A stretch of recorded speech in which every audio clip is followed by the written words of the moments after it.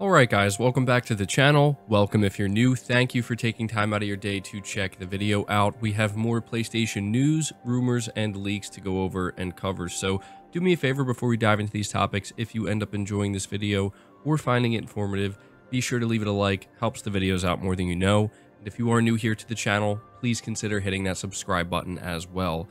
I want to start off this video just briefly mentioning the fact that Media Molecule is celebrating the 3rd anniversary of Dreams since it released. I feel like this is a game that really we have not talked too much about at all on the channel over the course of these 3 years, but they put out a tweet saying, "Happy 3rd birthday, Dreams. The Dreamverse is filled with boundless creativity and imagination, which never fails to inspire us every day. We've achieved so much, and that's thanks to you, community. We couldn't be happier." So yeah, I thought that this was just kind of worth highlighting for 2 reasons. Number one, Dreams is a game that I think still has a very loyal community, and while it may not be the most talked about game, some of the things that people have created, it's kind of mind-blowing. But the other thing I wanted to mention is the fact that now it's celebrating its 3rd anniversary. It just kind of gives you an idea of, how much time has passed since Media Molecule released this game, and you can't help but wonder, what else might they be working on behind the scenes. But I also want to ask you guys, do you still play Dreams, or do you just go check it out from time to time? It's been a long time since I've been on Dreams, so I'm thinking, I might have to return to it and just kind of see some of the stuff that has been created since the last time I checked. Definitely let me know down in the comments below. Moving on from that, we're talking about an upcoming game, that being Wild Hearts. This is a game that's releasing on PS5 in just a couple of days. We're referring to PlayStation Game Size over on Twitter, who gives us some new information on this. The download size for Wild Hearts is going to be 54.7 gigabytes. The preload is beginning on February 15th, and for those who aren't aware, the game is launching on February 17th. But on top of that, there's an EA Play trial. You'll be able to play it for 10 hours. That's actually available now. I think that's something a lot of people might actually be interested in, because Wild Hearts to me seems like a pretty straightforward game. I mean, if you are into the Monster Hunter type experience, I feel like, you have a pretty good general idea of what to expect. But because it's also a new IP and it's not coming from Capcom, I think more people might be inclined to, want to try it before potentially buying it. So again, there's an EA Play trial for 10 hours available.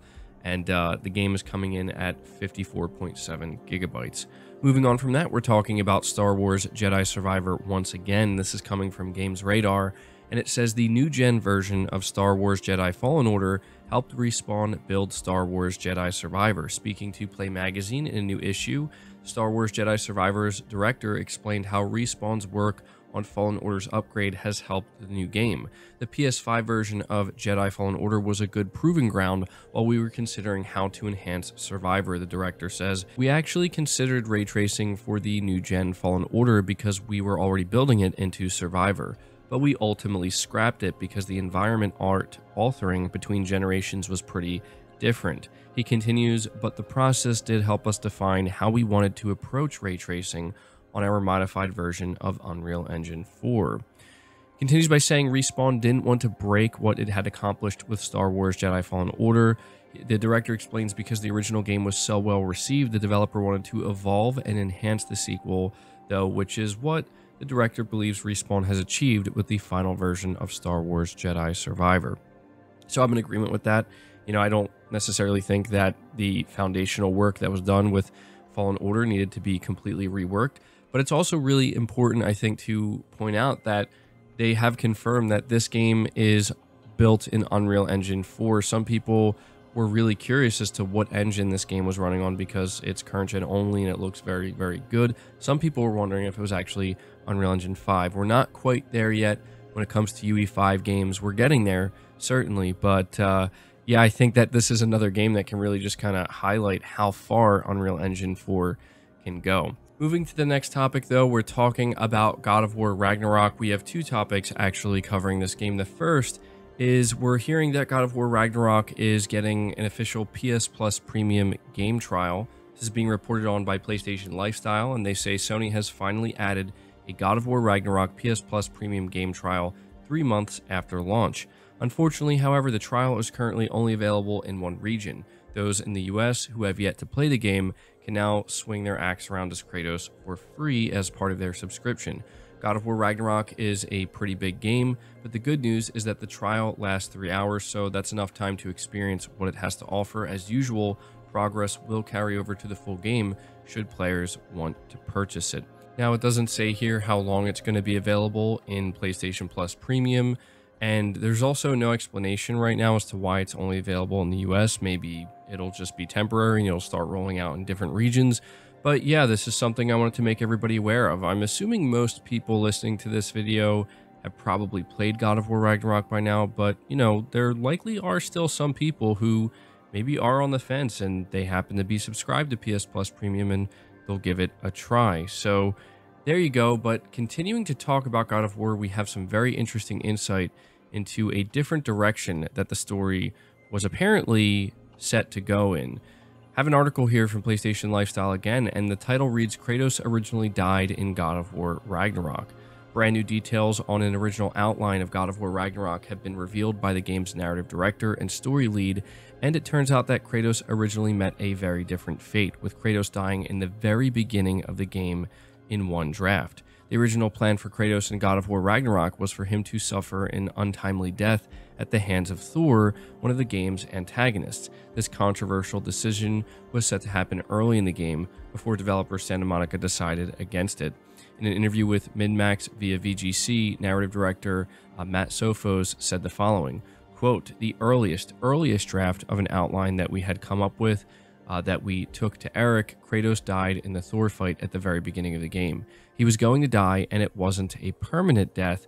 He would get pulled out of hell essentially by Atreus, but now 20 years have passed. So yeah, it's really interesting to be getting this type of insight into what God of War Ragnarok's story could have been and what they were even considering and thinking about in the beginning. And at first, when I read this, I thought, wow, I'm really glad they decided against this, because it's one thing to kill off Kratos.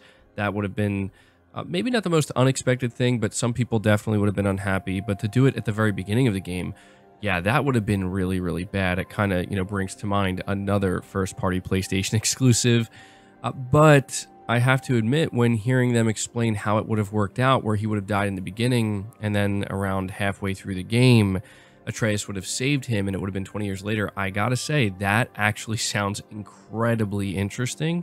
And I think a part of me actually would have liked to see a story like that and how it would have unfolded. But I have to, look at what they did with God of War Ragnarok and, commend them for just kind of sticking to what it is that they wanted to do. I'm assuming that it was ultimately Eric Williams who decided, no, we're not going to do that. We're just going to, go with something else. And I mean, hey, you look at how well God of War Ragnarok's doing. I thought the story was incredible. It's breaking all kinds of records for Sony. Clearly, the right call was made there. But we are moving on to the final topic of the video, which is an exclusive report or leak coming from Insider Gaming. This is coming from Tom Henderson, and they say Insider Gaming sources have revealed that Sony is developing wireless earbuds and a new wireless headset for the PS5, both of which are scheduled to release towards the end of fiscal year 23, so that'll be between April 2023 and March 2024. The earbuds, named Project Nomad, will have an approximate battery life of around 5 hours, which is almost identical to Apple's AirPods, but slightly less than Sony's WF-1000 XM3's 6-hour battery life. Of course, just like almost all wireless earbuds on the market, the Nomad will come with a charging case that can be charged via a USB-C cable to the PlayStation 5. In addition, the same connection method will be used for the wireless earbud updates on the PS5. As well as the earbuds, sources have also said that the company is developing a new wireless headset for the PlayStation 5 named Voyager, and is also aiming to be released at a similar time to Nomad. It's understood that the Nomad headset has similar functionality to the InZone H7 headset, but its price point has not yet been determined. Although not confirmed by sources, what makes both products' release dates particularly interesting is their proposed release date. Last year, Insider Gaming exclusively reported that Sony is developing a new PS5 with a detachable disc drive, which is expected to hit shelves in September of 2023. If both scheduled release dates are met, it could suggest that Sony is planning a serious relaunch of sorts for the console.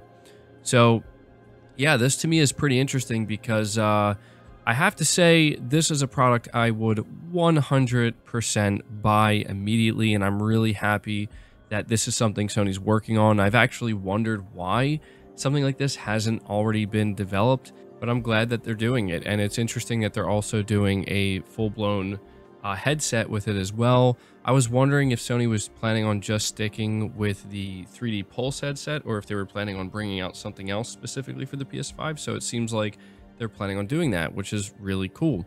So there you go, some pretty good inside information from Insider Gaming. At this point, I want you guys to let me know your thoughts on this.